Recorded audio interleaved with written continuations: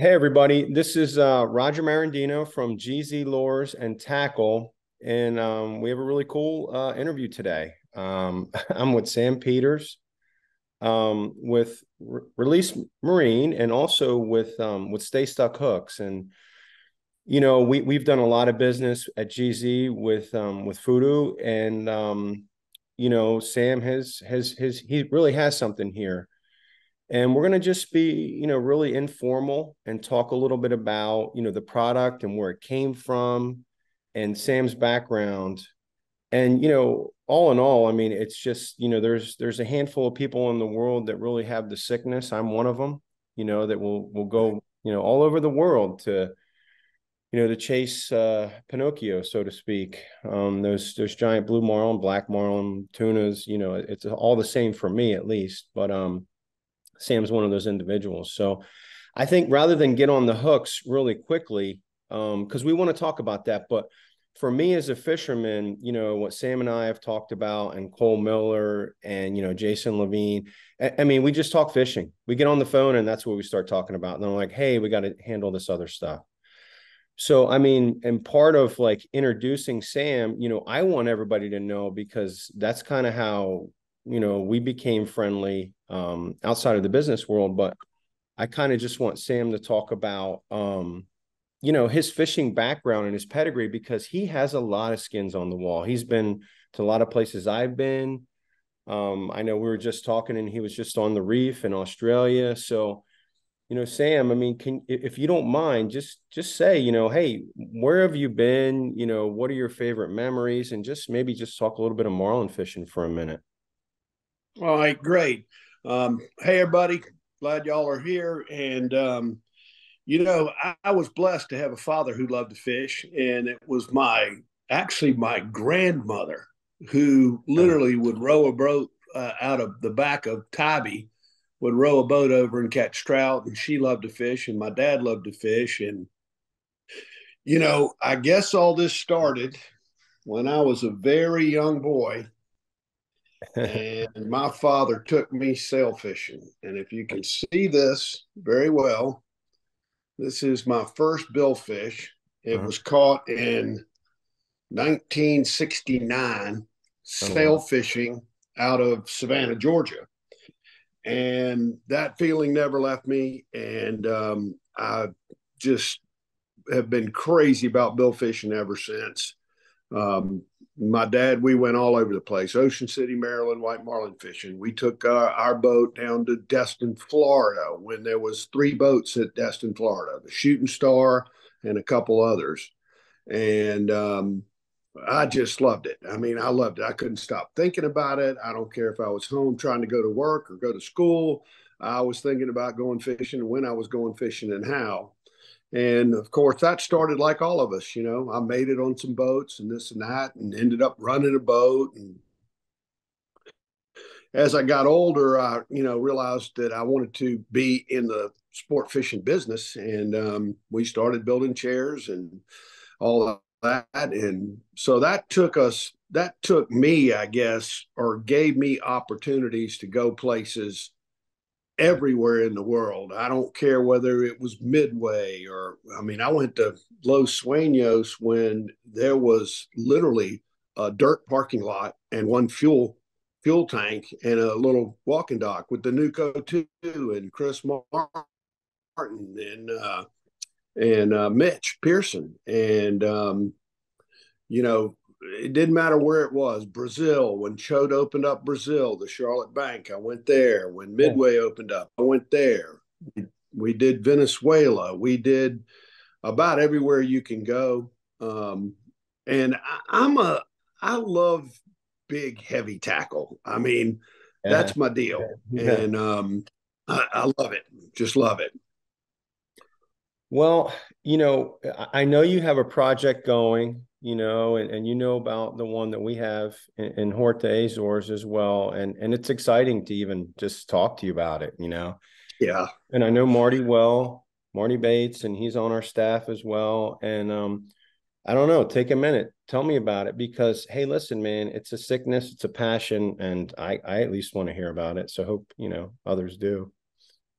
Well, I kind of fell in love with Cape Verde when I was looking for a place to test a hook. I needed a very stable place that had a lot of blue marlin bites. And I also needed somebody that had been in that place for a long period of time with a tremendous amount of catch data. And I met Marty at Big Rock, sitting at the bar, of course. And we got to talking, and I said, man, I really like this guy. So after I started working on the hook, I finally called him up and said, look, I want to book some days with you. And we started fishing together. And I mean, we hit it off I mean, like he's my long lost brother. Yeah. We talk every day, text, what's up, So we've got a new boat going, and I've got GNS Timmy Richardson's Chaser, which was the original sound machine, and we're completely redoing that. Going to send her over this June, late July, or get her over there, and she'll go over there and live, and she'll be in operation. Yeah, I mean, I spent a lot of time last year. I mean, I fished with Marty and Olaf last year in the Azores, and then at nighttime, we would all get together at Les's place, and I just can't tell you how excited he is. I mean, I know but like me, just telling you, and what a wonderful fisherman and a great person.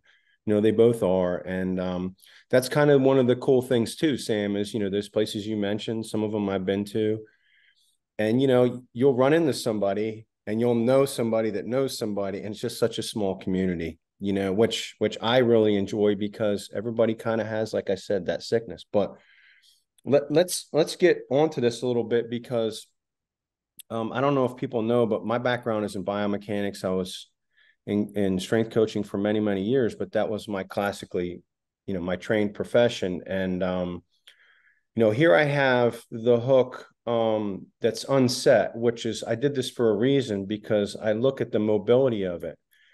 And I'm going to try and get Sam to talk here quickly, about, what the makeup of it is. But just the leverage of it is, that takes quite a bit off of the shank. So when that hook sets, regardless of the point, and here I have a conical point, the classic, what I would call like the Southern tuna, like the knife edge, the knife edge here. And then, I have this really cool one that I haven't used yet, but I'm excited to use this season. My season's more, September, other than the tunas. And this is the Kona cut, which they're all FUDO hooks. And, I was on the phone, yesterday, the day before, with Jason Levine, at FUDO, and, another guy that just has a tremendous pedigree and a sickness for fishing, which is, I mean, like I said, man, we could just sit there and talk all day. But to shorten that shank, you just shorten the lever. So why that's important. And there are so many axes of rotation here that it's really different than the traditional hook set that maybe has one if it breaks. So this lever is shortened, so it's less likely to pull out. And with the hooks, that they make today, in my opinion, it's a better idea. But I want to try and get Sam to talk about, his passion for why he did this, because, he's a bill fisherman. And, our conversations earlier, I think it was in Fort Lauderdale, and I just said, hey, man, why did you do this? Because you've had so much success in your business. Your business is huge. And, his comment was, I wanted a better hook, or I wanted a hook that I wanted to improve the hookup ratio with, because we've all been there when you see the beauty and then, maybe it doesn't set. I mean, that happened to me in Ascension Island during the World Cup, probably 6 years ago. Who knows? If I had this, who knows? Maybe, because that was a really big fish, and in my opinion, maybe the winner. But yeah, Sam, can you talk about the process? And, just it's big. I know that. We got really lucky, and I was blessed enough to be able to fish St. Thomas a lot. We had a boat called the Dreamcatcher. My good friend Robert McCullough, who passed away a few weeks ago, we had this boat, and we would go over there for 3-4 weeks, and we would be able to have 30, 40 bites, and Oh yeah. we would go with a double hook set. We'd go with every kind of hook set that we could imagine, and day in and day out, we really couldn't move that needle much over 50 to 55%. We might be 45 one year, we might be 53 one year.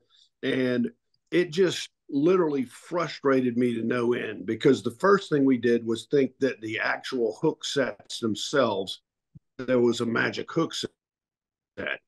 And after exploiting hundreds of thousands of dollars and every kind of hook set imaginable and talking to every single captain in the world, we were all in the same boat. We were all like, okay, this is 50%. And, after I had exhausted the hook set issue, I kind of was sitting there one day and I had the hook in my hand and I looked at it and I said, well, we've never talked about the hook. And so I ordered every brand of hook made, Mustad, Owner, J-Boo, I don't care what it was. And I put them all down on the table and I looked at them. And if you stack them all up on the table, cut the shanks off, the tip is no more than 1/4 of an inch up or down, or 1/4 of an inch longer or shorter. Every single 10-aught, there would not be that much difference in between where the tip point was. And I thought to myself at that point, I'm like, okay, well, what is this hook doing? What are we doing? We're trying to hook a fish. And then I thought, well, we're trying to hook it into bone, but yet we're probably trying to hook it into skin. Mm-hmm. And when I thought through the ones that we pulled off, or, you've had him on 20 minutes, you got him on the leader and you pull him off, I thought to myself, a lot of these fish are skin hooked or hooked in the soft part of the underneath the jaw or in the top of the head. And I thought to myself, how do we catch a skin hook fish and how do we get a hook through a bill hook fish? And I had an engineer buddy that helped me, do all my chair parts, did all my CAD, did all my testing and all that. And I mailed him a hook and I said, I want you to do me a favor. I want you to look at this hook and forget fishing. And I want you to tell me, as far as a device to penetrate and go into something, what's going on? And he came back to me, and what he said to me really shocked me. And he said, well, this really isn't a very good device to stick into something. And I said, well, what do you mean? He said, well, if you take any hook in the world, tie a piece of string to it, try to stick it in your desk. I rigged one up here just a minute ago, and I've got a typical, a conical point FUDO, great hook, tie a piece of string to it, and I try to stick it in the table. And what happens is this hook will roll literally 26 degrees to the target you're trying to stick it in. And I asked him why. I said, why is it rolling? He said, well, it's simple. He said, the shank is designed to offset the pull. And I was like, okay, well, if it's rolling 25 degrees, how do we stop that? He said, well, you got to make it 42% longer. I said, well, okay, well, that's pretty damn simple. And so we made a nice long shank one. And sure enough, you pulled it at the table and it only deflected about 8%. But that 42% longer is absolutely crucial to hook a fish. Mm-hmm. But it's horrendously horrible while fighting a fish. Okay. And, I looked at him and I agreed with him. I said, well, what do we do? He said, well, we got to figure out how to make it long and shorten it up. And I said, bingo. Okay. And the minute I said that, I began testing with exactly how short it needed to be and how long it needed to be, and started playing with that, sticking stuff in the wall. And my wife's looking at me like I've lost my mind. And she goes, what are you doing? And I said, I've got this idea and I got to figure out how to do this. And long story short, we had the very first prototype, and I actually saved this particular hook. This was my very first uh, hook to actually catch a fish. It was made with a Spro 280-pound ball bearing swivel, Yep. and I had to use snap rings to get it together. And as you can very well see, all of these is that a good picture, Raj? Oh yeah, perfect. I mean, I see this, bro. Yeah, That's our classic tuna swivel for the Giants. Yeah. yeah. And the really hardest part of this project was going from having the idea. We wrote a really good utility patent that covered everything. And I knew as a business person, two things. I knew that if I didn't have patent protection, a major manufacturer would knock me off. And I knew the other thing, that if this did not move the needle 20 to 25%, it's not worth doing. End Mm. of story. If it had moved the needle 10 points, you and I wouldn't have even had this conversation. And so I had to start a clip system to make it break and make it break at a certain poundage of drag. What poundage of drag that was, we had no cotton picking idea. I started with Bubba Carter in Costa Rica, and I had the drag breaking it. I had the clips breaking at 8 pounds, and it wasn't enough to make the hook go in. And so our first trip to the FAD, we jumped off all 7 fish we hooked. I was crushed. I didn't know what was wrong. Bub was looking at me like, no, this is not real good, Sam. I said, no, it's not. And I had made some engineering mistakes on my end. I had cut the hook too short, and I had also not had enough poundage or drag to make it go in before it broke. So then we started playing with clips, and every time I'd make a new clip, it was $2,000 for the mold, run 100 parts, go test it, go somewhere, come back.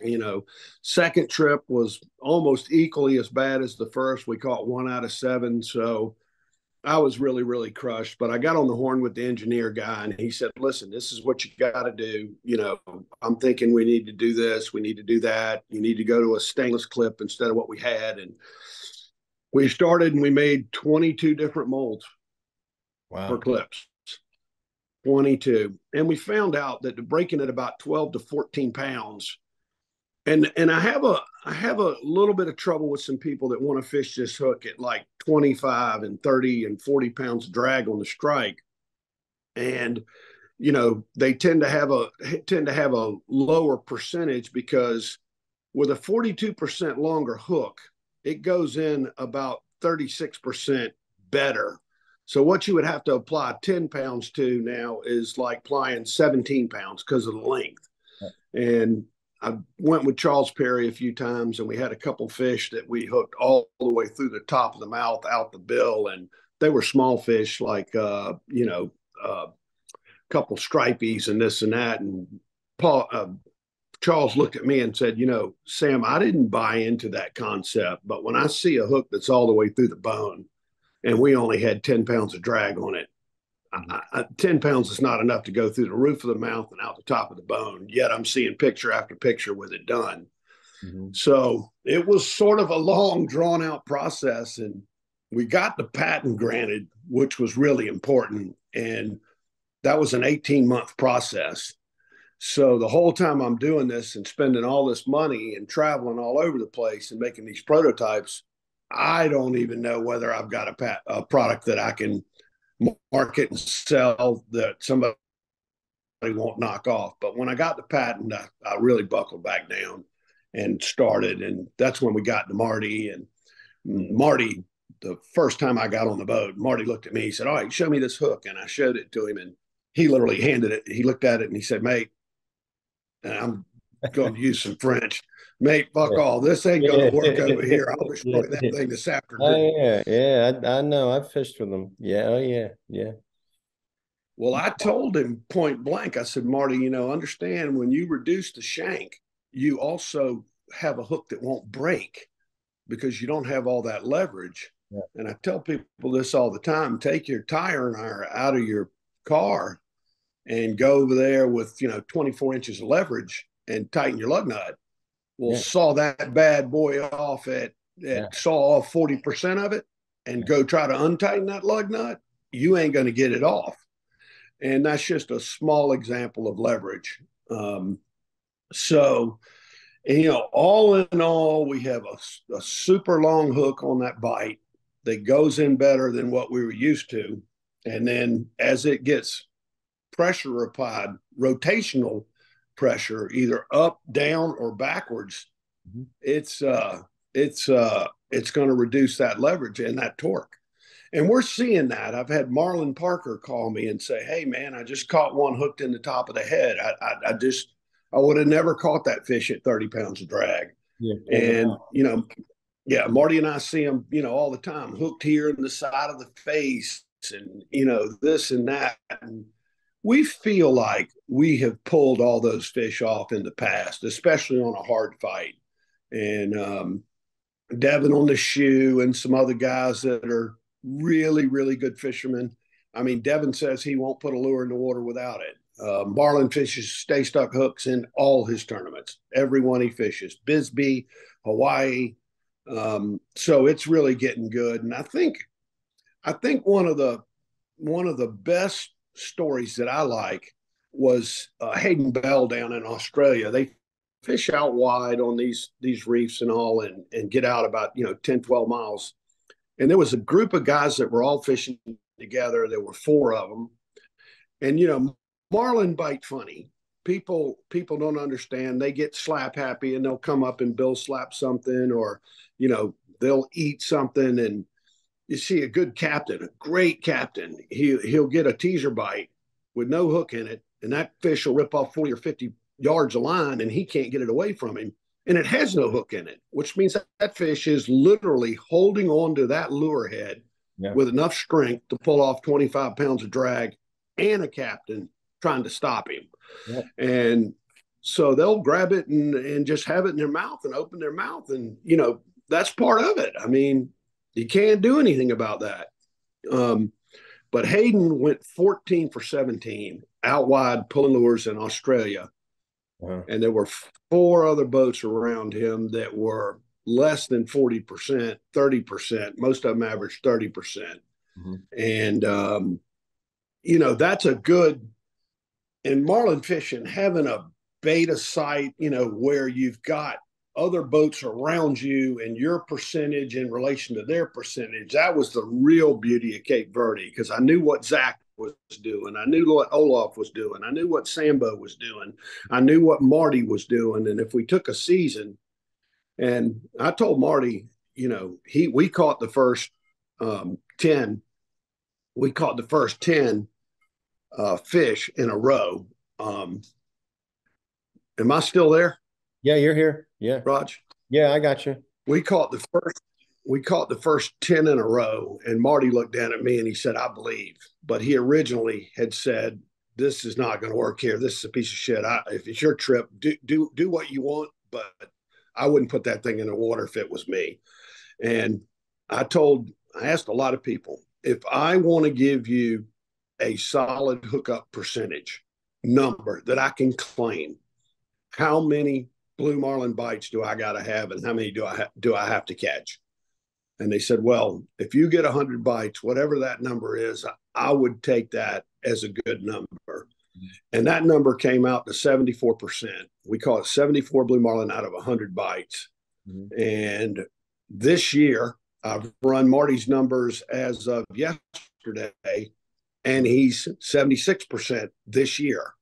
And that's every single knockdown, every single thing. If we get a mystery bite and we don't have any chafe, we will not call that a bite. But if we get a mystery bite and it's got chafe on it, we call it a bite. So, well, Sam, that was probably pretty long. Can you? No. The passion is there, and that's kind of like what you and I talked about, and everybody else in this project. One of the things I want to talk about is the hook that you chose.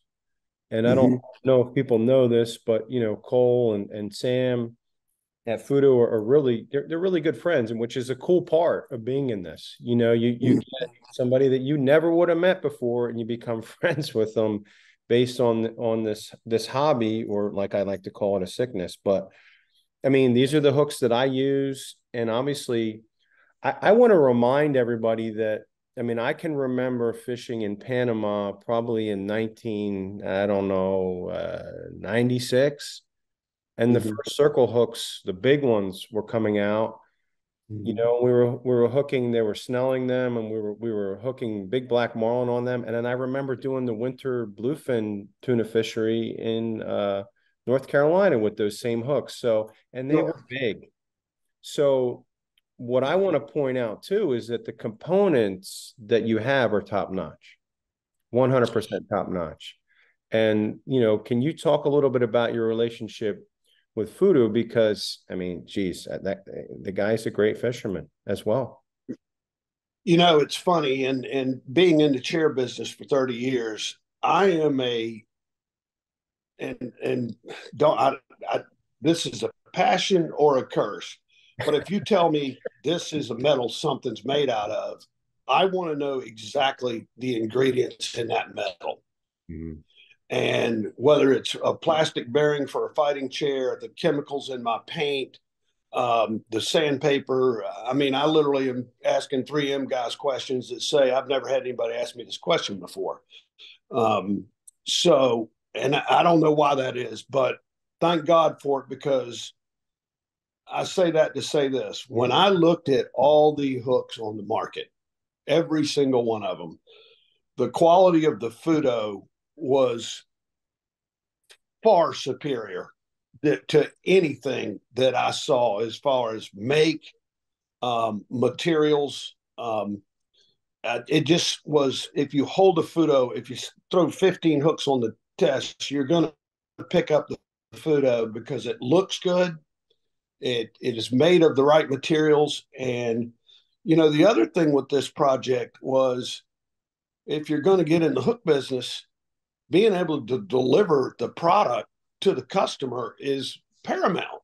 Yeah. And, you know, I worked with a couple of different hook companies early, and it was quite evident to me that, and big names, by the way, they weren't even close to being able to execute this, or understood it enough to even pursue it.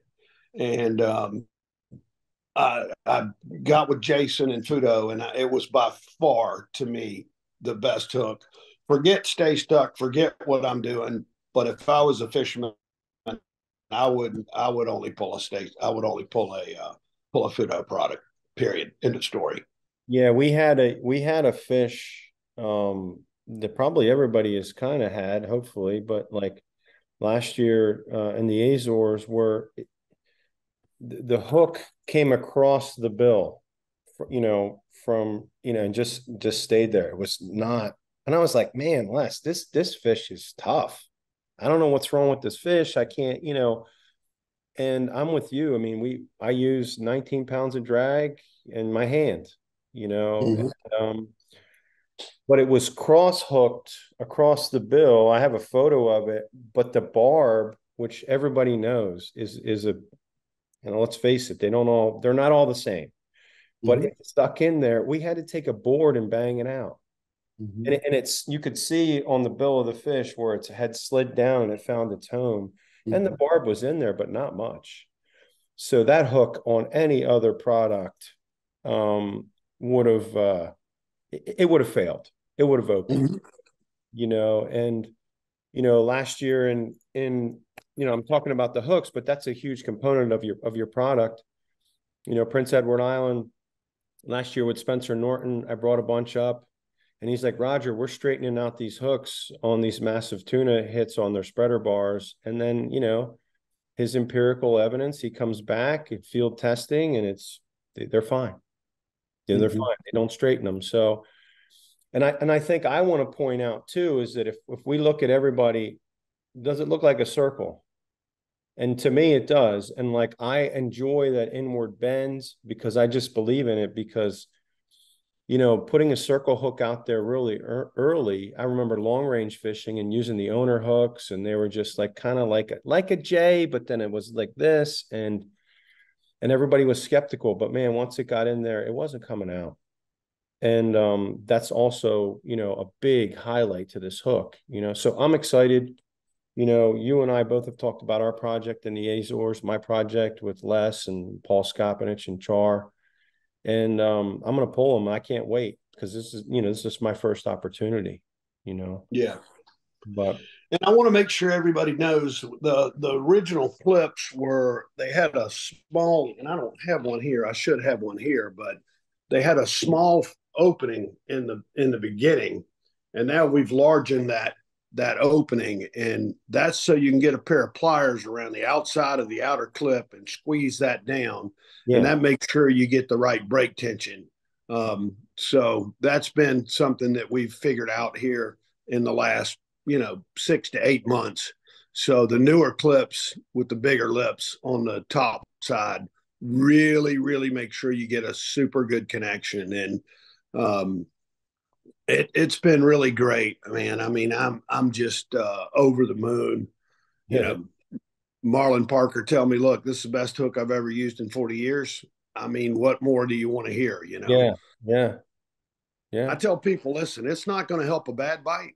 No hook will, but I guarantee you it'll get you probably 20 more percent than what you with than the what you were averaging. Yeah, this one got a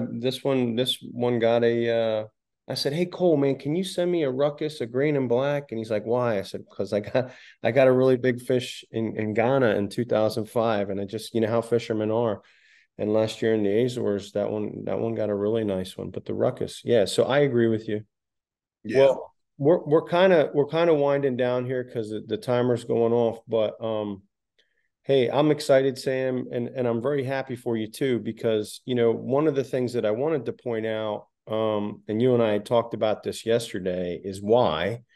And I know that you do have the sickness for fishing, and you want to see it progress, and it's an innovation, right? And they happen in every industry, and you didn't need to do it. You No. you had a really you have a really successful business that's probably more than anybody could ever hope for. So I'm thankful. And with any innovation becomes somebody tries to copy you, someone tries to push it. So the patent was important, and this is my hook set. And fishermen are, I mean, you never heard of fishermen trolling with their hook point down. Maybe some did it, and now everybody does that. And talking to Marty, he's like, it gives it a better ballast. Well, that makes sense. It gives it a better keel.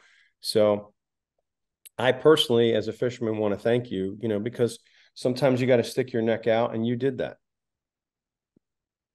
Yeah, there was a lot of naysaying going on, and it's really pretty cool to see some of the people that were not so sold on the concept in the beginning that are now coming around the corner and pulling them and calling for more and saying, "Hey, man, I need some more hooks," and it's been great. And I I just literally wanted to catch more marlin. I mean, Yeah. I was so tired. You hear the story of the guy and his son, and they're going to go charter the boat, and they got this giant marlin on, and they pull it off. And I mean, I listen to the radio at Big Rock every year. Hooked up so and so, blah blah blah blah blah. Ah, pull the hook, lost it. Yeah. Hooked up so and so, pull the hook, lost it. And I asked Randy Ramsey, he does the mic. I said, Randy, can you tell me, do you have any numbers logged on how many fish are hooked and lost? He said, Sam, we can't count that high. Yeah. I believe it. I believe it. I mean, it happened to me. World Cup. Yeah. Yeah, it happened that Thank fast. God. Thank God mine and Marty stuck. Well, yeah, you're a winner. So, but I mean everybody says that was a big one, but that was a big one. And pulled all that line off, and then I reeled in a hook set with the lure still on it. It's But a hey, common tale. yeah, that's fishing, right? But hey, I wanted to thank you, and it's been a pleasure. And I know we could sit here for 4 hours, but I'm sure we'll revisit on this topic. But yeah, I'm excited. September, I'm not sure if I'll go to Cape Verde this year for the World Cup, but September in the Azores, I'm going to be pulling the Sta-Stuks and FUDO products, and it's exciting because, like you said, once you get that beautiful fish to come up, you want it to stay on, so you can see it. Fish of a lifetime, any Yeah, second. Yeah, you just never know. And and another thing, I wanted to thank you and Cole and GZ because you guys have been just awesome to work with, and what a great job y'all done there. I Thank mean, GZ hats everywhere, Marty GZ hat, and people just love you guys.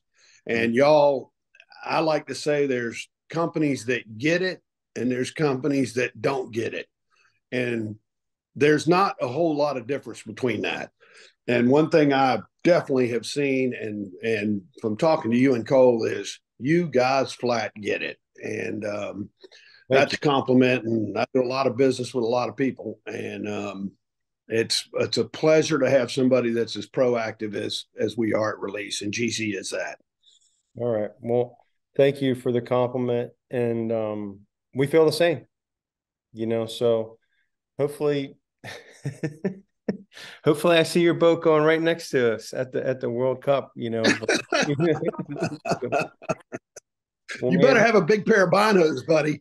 yeah, well, last year I watched the winning fish. The boat was right next to us on Victoria. We were on Sambo, and it's within, why, that's fishing though, right? I Uh, watched Manuel catch his in the year before that, it's about a half mile inside of us. Yeah, we were in the right place. But That's right. all right, my friend. Well, thank you so much, and I hope you have a wonderful day. And we will talk soon. But thank you, Sam.